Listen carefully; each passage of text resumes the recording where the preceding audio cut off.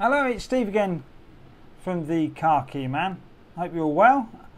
Today we are looking at this Renault Keycard, and this one is from a Renault Kadjar.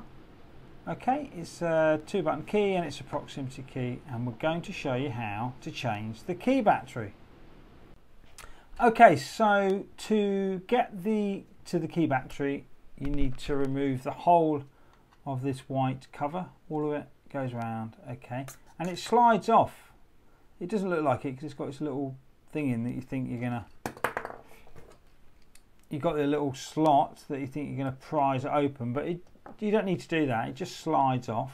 Okay, so one end has got these little markers in there, so put your thumb on that end and hold on to the rest of the key and just give it a slide in that direction, and it really slides off really easy.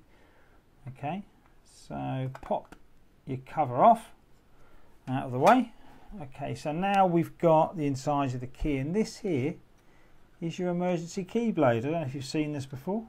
If you've got a Kadjar, you should, this is the key that will get you in the door when your battery goes flat on the car, okay, or your battery in here stops working. So just check that fits your door lock, I would.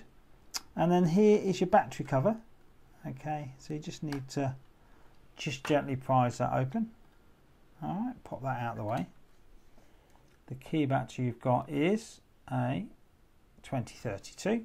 All right, now it's held in by this piece here and a couple of tabs, but so you just need to pop something under there, gently leave it out. Okay, should just come out nice and easy.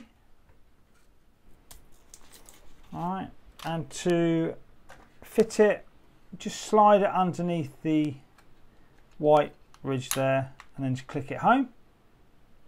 And then all you need to do is, don't forget to pop your battery cover on top. Okay, that just clicks down, the straight edge is on the straight edge there. Okay, so the last thing is just to slide the key card cover home. So lay it down flat, slide it, there shouldn't be any gaps, and with a 2-button Renault Kadjar key card, you are good to go.